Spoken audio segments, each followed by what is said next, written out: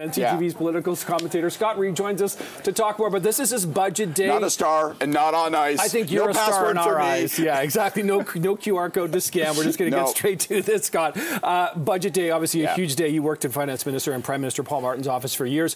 What is budget day like? And we know so much already about what's in today's budget. What do you make of this strategy? Well, at the political level, today is like Super Bowl, or at least it used to be. And what was interesting is that for many years, the Trudeau government really didn't package up and deliver their budgets with the same bang and, snap, crackle, and pop that we used to in the old days. This time they have. I mean, this rollout turning into budget days instead of budget day, really with a huge emphasis in particular on housing. So that's been the run-up. Today, we're going to get the actual budget. It'll have all the numbers. We'll find out how high the deficit is. We'll find out what else. But we're also going to see, I think, an unleashed political strategy. Today is going to sound like a budget. It's going to look like a budget. It's actually a bear trap. What they're really trying to do is they're trying to spring a trap on the Conservatives. You're going to get tax increases in this budget, but you're only going to get tax increases for the very wealthiest in the country. And the hope from the Liberals is, sure, they'll get lots of economic pushback. You'll hear from bank economists and stuff who will say, well, you know what, we're punishing those that create jobs or that make the investments and move investment around. But what the Liberals are hoping is they can draw Poilievre and the Conservatives into a fight about whether or not we ought to be taxing the Galen Westons of the world. They think politically, the Liberals, that's a fight they can win. So we're going to watch this. It is the economic blueprint of the government, no question.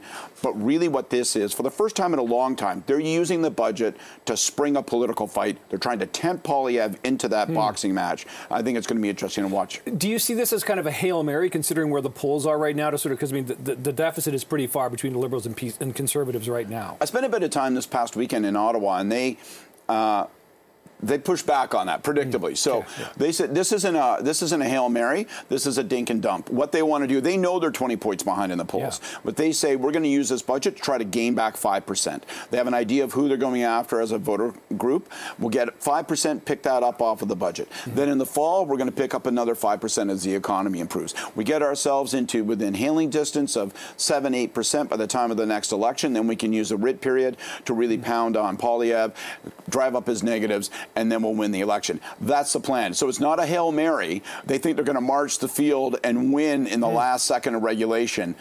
It's a tall order, man. Well, it's a tall order. That's incrementalism at its finest, I suppose. It all starts today, from their perspective, it all starts today with the budget. Okay, so that starts today, but then yesterday we got this really surprise announcement of the federal government and provincial government agreeing on sort of Highway 413, kind of get the blessing from the federal government. To a lot of people's surprise here, kind of reminds me of sort of the Ford government taking over some of the transport, like the DVP and Gardner here, and sort of trying to take the political football out of the other level of government. Again, I'm going to look at this from a pure political standpoint, because I think what's so interesting is whether the provincial government of Doug Ford is or is not interested in being in conflict with the federal government of Justin Trudeau. And, it had been up until relatively recently, the only file they were really having a major league throwdown fight on was this 413, where the Environment Minister, Stephen Guilbeault, who Conservatives loathe, and they literally put this guy's picture on the dartboard. He was the one guy that was looking for conflict with them, fighting them on the 413 and environmental approvals for that highway.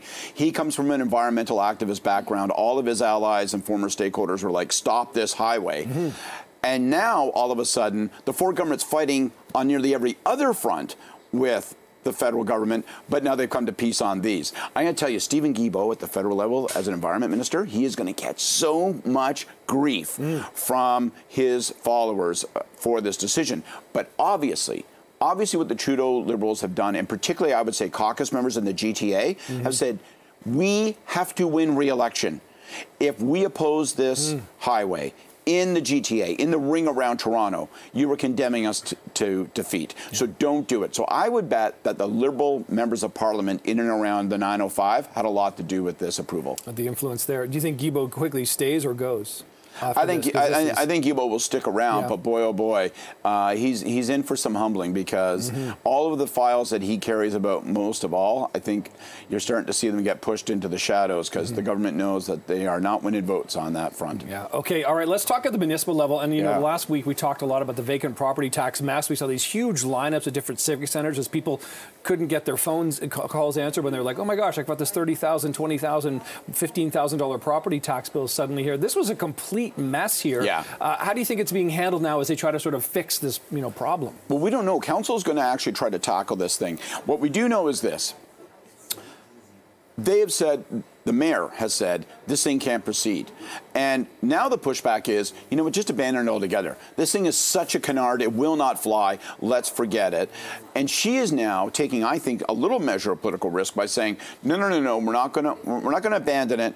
We're going to improve it. We're going to fix it. We're going to get it working right. But what does that look like? How do you make it work right? How can you guarantee that it won't be a debacle next time you launch whatever is revised? I think it's really interesting. I don't want to pretend that this thing's a crisis. It was a debacle unto itself. But for Mayor Chow, this has really been the first stretch of rocky highway she's had to travel. And now she kind of does own it a bit by rejecting the calls to just scrap it. She's going to own whatever emerges. And she's going to have to make darn sure it works, because if it doesn't, then it'll be on her plate. Yeah, she's definitely want to make sure that that is fixed, because, that was quite the mess, just chaos for so many people. You do not want seniors who are living on a fixed income, who are sensitive to $200 charge, lining up at City Hall with their pay stubs, looking at the cameras of CP24 saying, I can't bear this burden. That is bad politics with a capital B. That was the stuff that stuck out to me, indeed. Scott Reid, always appreciate this. Thanks so much. We'll see you next week. Have a great day.